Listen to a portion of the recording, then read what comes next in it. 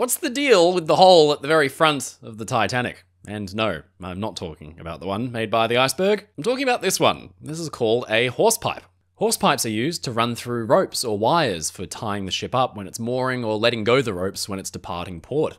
But this center horsepipe actually had two functions. It led through to a bit of a secret machine room under the Titanic's forecastle deck, which is the deck at the very front of the ship. Now down here, there was actually a lot of specialist machinery used for docking and mooring the ship. Titanic had a massive center anchor. To get it up and down, they would thread a 6-centimeter thick steel rope through that hole in the front of the Titanic, connect it to a shackle on the center anchor, and then lower it overboard. They could then raise that anchor up again using the big steam-powered windlass located in the machine room, and then pluck the anchor out of the water, and away they went. Titanic could also be towed if necessary, and a number of lines would be attached to the front of the ship.